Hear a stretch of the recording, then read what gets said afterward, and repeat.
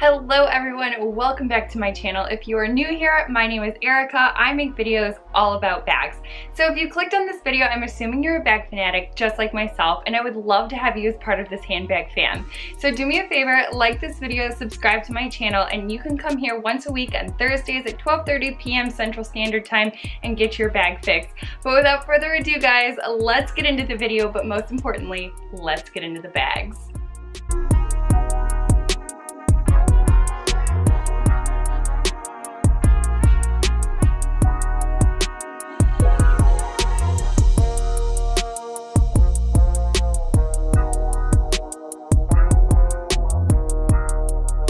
Hello guys, so welcome back to another Portland Leather Goods video. Last week I did a surprise unboxing of my mini crossbody tote in the cognac color. You guys were so receptive, the comments were great. I love having these conversations with you guys, and a lot of you had kind of requested a comparison video between the two bags.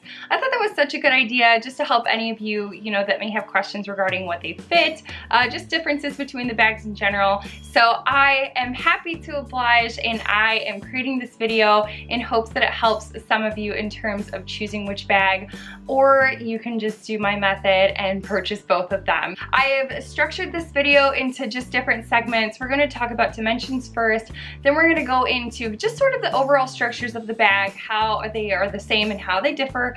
I will also do a kind of what fits inside, not necessarily a what's in my bag. I don't want to take you through everything, just to kind of give you a size comparison of different things that could fit in both. And then I will also go into the material because I did have some questions regarding the differences in material. I had mentioned that the feel of this bag is a little different than this one, and I actually contacted Portland Leather Goods to figure out why. So stay tuned until the end and I will let you know what they said. Okay guys, let's get into the dimensions first. I feel like that's obviously just the most basic difference between the two. We'll start with the crossbody tote. So this one has a top length of 14 inches.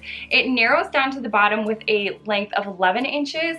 It sits at 13 inches high and its width is 5 inches. Then you have the mini crossbody tote, which is 13 inches in length, and it narrows to the bottom that has a base of 9 inches in length. It stands 9 inches tall and has a width of 4.5 inches. And then another question I had a lot was the crossbody strap of both, because they obviously both have that detachable crossbody strap. So this one, the crossbody tote, at its shortest is 43.5 inches, and then at its longest it is 47.5 inches. And then you have the mini crossbody tote, and at its shortest its crossbody strap is 38 inches, and at its longest it is 45.5 inches. Now another major difference between the two, and I'll get more of that in terms of when I model these for you guys. I am 5'5" for size, so I will make sure to put these bags on my body so you guys can just get an idea of where they sit on me. And just so you know, I keep both straps at their shortest lengths. So again, just to give you an idea of what those bags look like on. But this one has a shoulder drop strap where you're able to kind of put this on your shoulder and carry it that way, should you not want to use the crossbody strap. Whereas this one, I can hardly call it a shoulder strap. It's more of like a wrist strap, and at most it goes onto the crook of my arm, and that's pretty much it. So there is a definite difference between those bags, and one, you may want that shoulder drop, and for others, it just may not matter. But again, a difference in style for sure.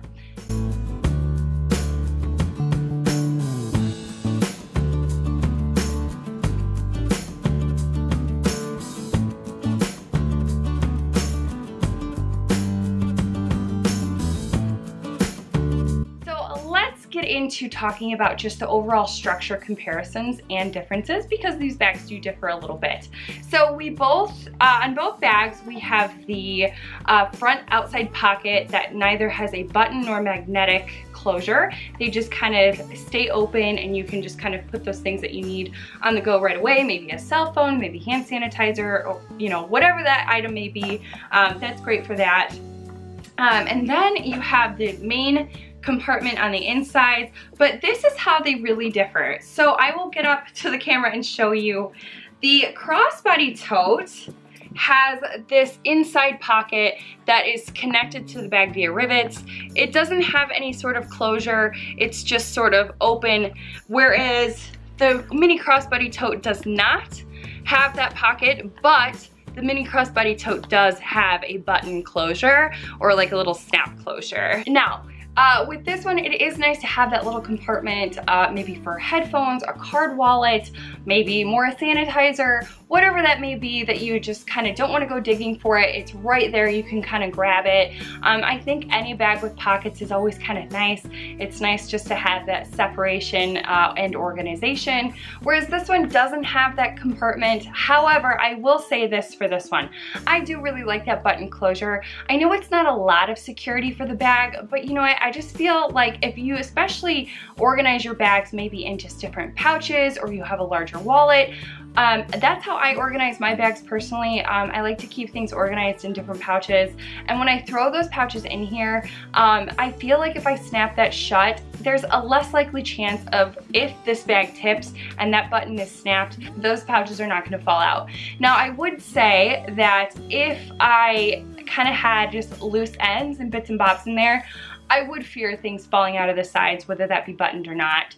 But I think that if you are a traveler or a commuter, this might be better just in terms of its a little added security. However, I've carried this bag to work, kind of carry it all over the place with me, and I have yet to have anything fall out. But you know what? Different strokes for different folks, and for some people, they might want that button closure. I actually did have a conversation with Portland Leather Goods regarding a zipper for the crossbody totes, and they said a zipper option is not available yet. Now, I take that yet to mean that one might be coming. I don't want to assume that. I'm not telling you that that's going to happen, but I am hoping that one is in the works, and maybe in the future we can pick up the crossbody tote with the zippered option. So there is that possibly to come. Next, guys, I want to talk about what fits inside the bags. I think just a better way of going about this is to just roll the tape and show you kind of just different things that I fit inside my bag. So let's just get into it now. Okay everyone, here's a brief look at what each bag can hold. Let's start with the mini. Obviously, the bag will not hold the laptop, but if you're looking to downsize but not sacrifice everything you carry, this is the perfect bag for you, because as you can see, I still got a lot of my items in here.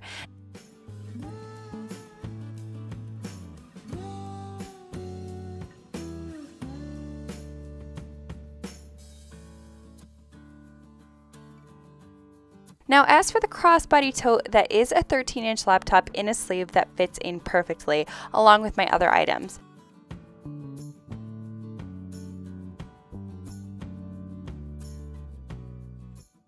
But because the laptop is in there, it does look really full. I don't always tote around my laptop, but I wanted to make sure that you knew it could hold up to a 13-inch laptop if need be. Okay, lastly guys, I wanted to talk about the fabric. A lot of you had questions after I had said that the fabric just feels different. I don't know if I mentioned this earlier. This is in the Merlot color, and then this is in the cognac color.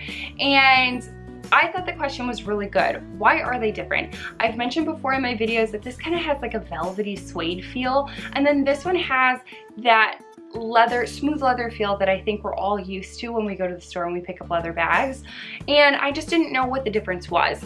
So when all of you were kind of prompting that question, I thought it was super good. I am not the expert, so I went to the experts at Portland Leather Goods and I actually emailed them my question, and they were very, very nice enough to email back. It took like less than 24 hours to get a response, which I've talked about so much. I love their customer service.